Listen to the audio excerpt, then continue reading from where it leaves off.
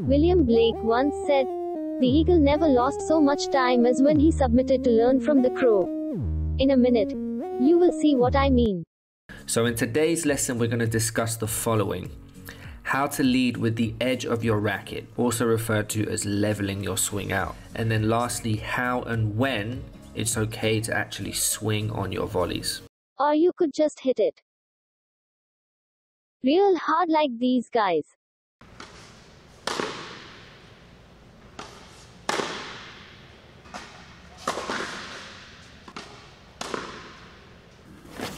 Hey, we're not trying to floss nobody.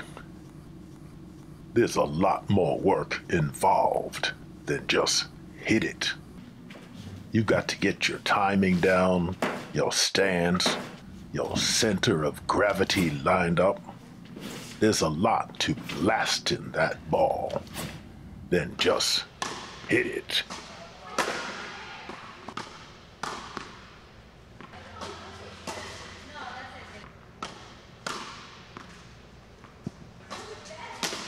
That ball just broke the pain barrier.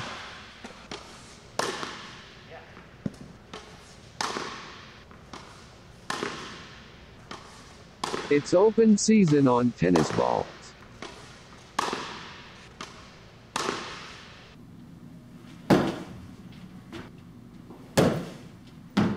Can you say ka-ra-ti?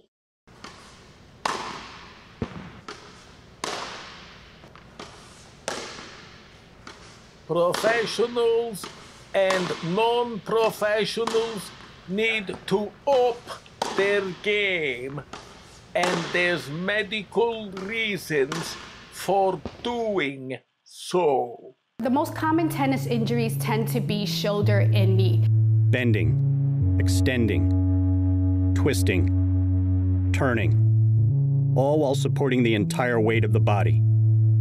This is what makes the knee so vulnerable to athletic injury, especially when that knee belongs to Rafael Nadal. In setting up for his backhand, his left heel strikes the ground, causing a brief hyperextension of the knee and then an immediate bending. Real black belts don't go swinging punches, locking their knees and falling over themselves. To maintain balance, the anterior cruciate ligament and the medial meniscus strain to stabilize the joint. If you don't want to get hurt, bend your knees. Keep your back straight. Here, on one leg, his left knee is bearing a load that could exceed 1,000 pounds. Keep the hip tucked tight. Don't spin like you're a roulette wheel. With the quadriceps muscle working to keep the knee joint stable, the patellar tendon is carrying that load from the muscle and pressing on the fat pad, an area of pain for Nadal. The majority of people I see with sports-related injuries is from poor technique.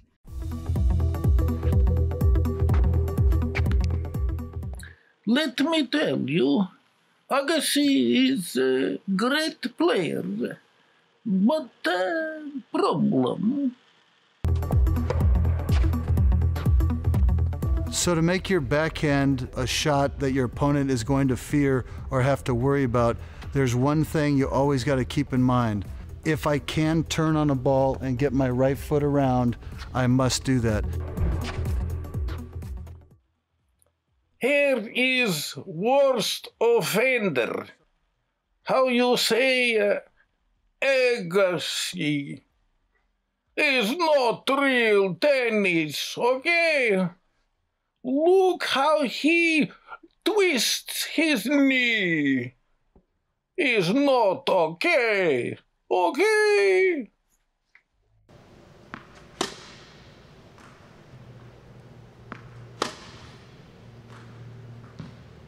This fellow you see here, Yes. this is the right idea for playing tennis. Radical new tennis. Somebody gets all up in your Kool-Aid, dog, and you're a martial artist. You go with bent knees, with your back straight, and they're whimping home to their mama. Man, you can't unleash the fury with traditional tennis. I almost broke my knee on the first toe-popping stroke. To do it fly, I bend my knees, I take it straight, and I bust a snap on that ball. In slow-mo, you see that ball jack across the court before I pop the stroke back. You see how fast that ball revved off my racket? Man, that ball just pushed the panic button. Yellow fuzz ball just left skid marks on the net. You try to mime a spin top back swing, and you'll end up in a sling. You tweak the turn, and your knees will burn. If you turn too tight, you'll twist your wrist. Your knees will be served to you on a dish. Pick up for table 26. Do it right. Check it. Turn at the waist. Keep those knees bent. Don't throw out that hip. Stay to the side of the ball and hit it straight down the line. Clip the ball with a clean slice. Two-handed works too, just like a hammer fist. Mirror the moves and you'll improve. This is what I call my worm burner. It just makes it over the net. And if there's any vermin on the court, they go sliding into a wormhole.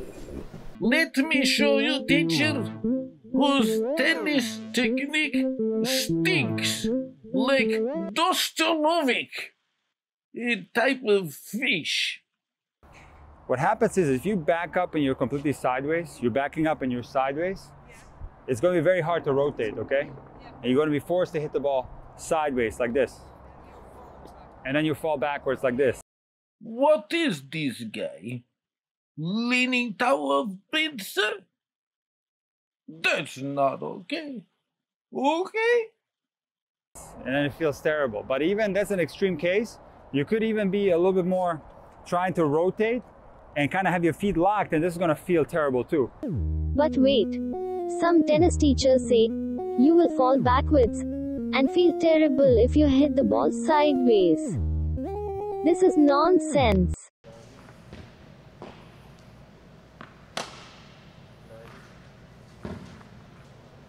I want to introduce you to a new way to jump ship and play radical tennis. Please note, there is no need for him to spin like a top. Nothing is coming into my head, except this next player is playing like he has no head. See for yourself. Whole body goes there, yes, again, come on. Good, again, whole body goes there, good. Whole body goes there. Come on, again. Good, again, down the line. Come on, down the line. Whole body goes there, come on. Again, go. One more, come. Much better. These tennis instructors are not ambidextrous, so to develop both sides, they created and used a special tool in order to teach proper technique.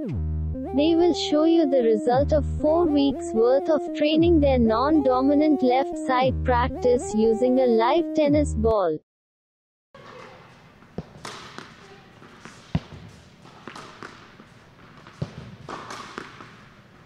Did you notice, they are using an ambidextrous training protocol? Non-dominant and dominant hand tennis.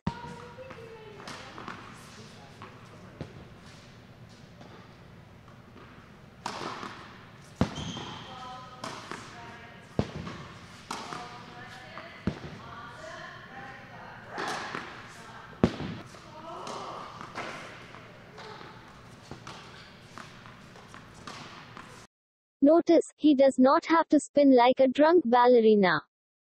Instead, he switches from left hand to right hand.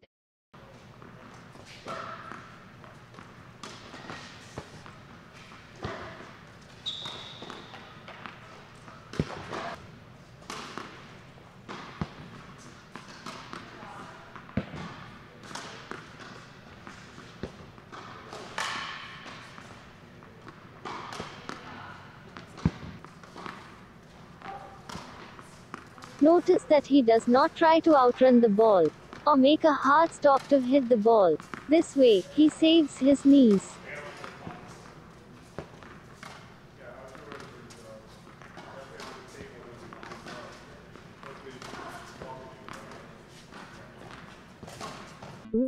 Okay, for you to see, Andy Murray is perfect example of what not to do. Okay?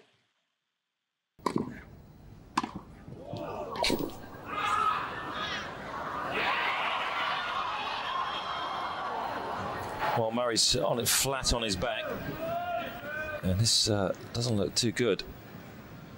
Looks to be in some sort of pain, in fact a lot of pain. Well, we think that it's just cramp. And Hudson holding up Murray's leg, just stretching it. For a martial artist, balance, even when running, is of the utmost importance.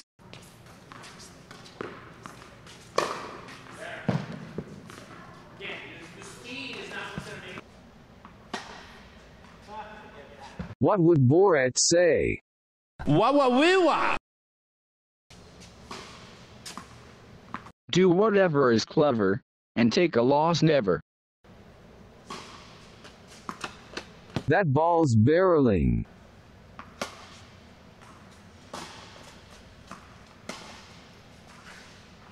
Did you see that slice and dice?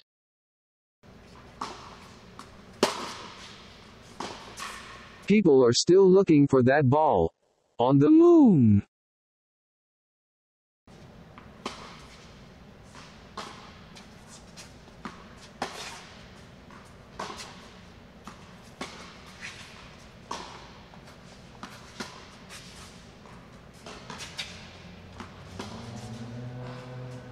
Uncle Bounce does it again.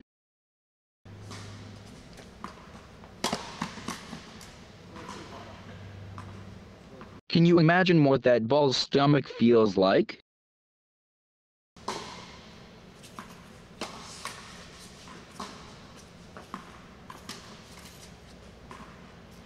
That ball got sliced like a green pepper. What would Ali G say? Booyakasha!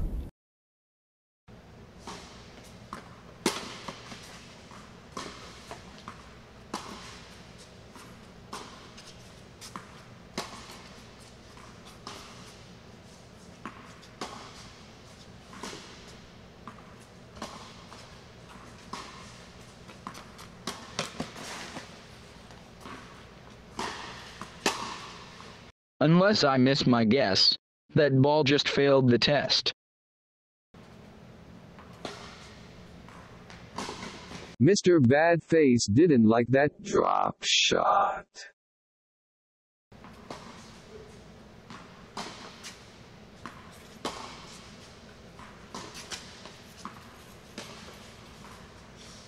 There's only one ball left in the bin, and it's afraid to come out.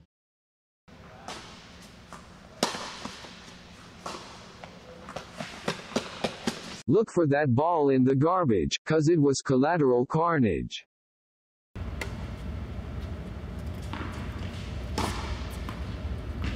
That bacon sure sizzles.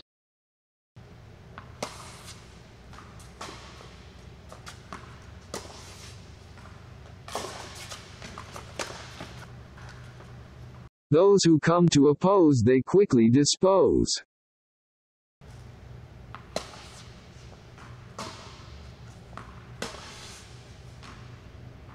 What would Bruno say about that shot?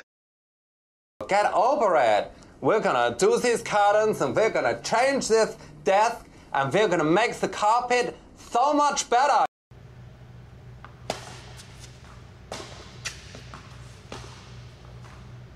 He cuts like Edward Scissorhands.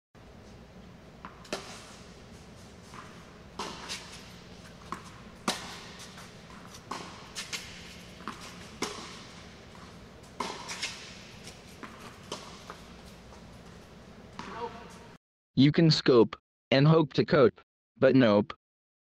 To see that ball, You need a telescope.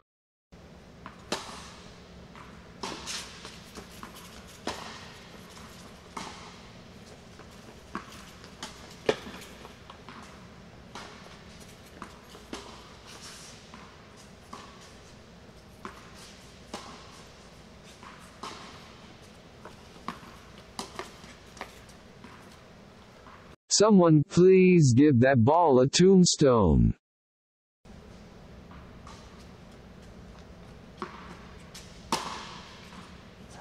What an eye-poppin' slam!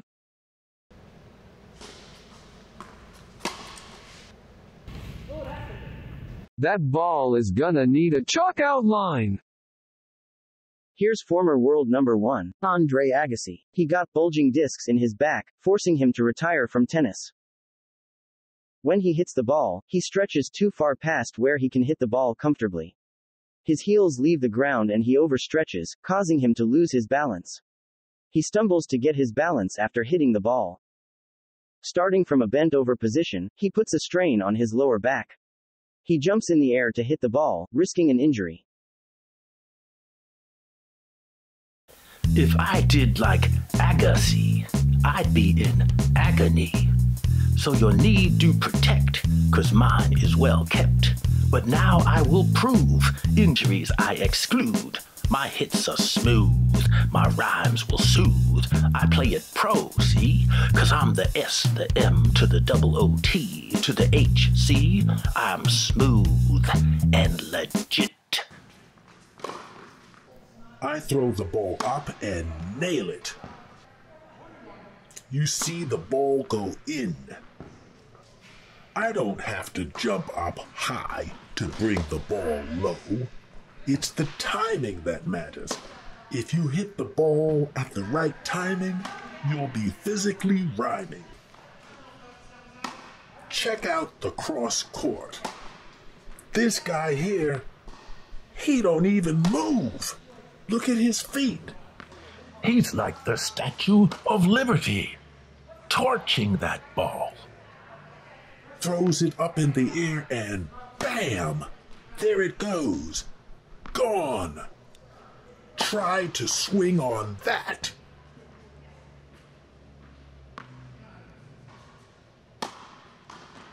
Having watched these two gentlemen play tennis for several months, I am convinced their program will revolutionize tennis as it is played today. I am sure you will agree. Just give them a chance. You won't find them on the ATP circuit. They are researchers in biomechanics and movement.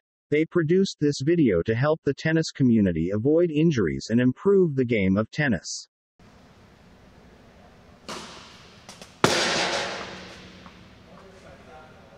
The number 4 journalist in Kazakh TV loves traditional tennis. Not so much.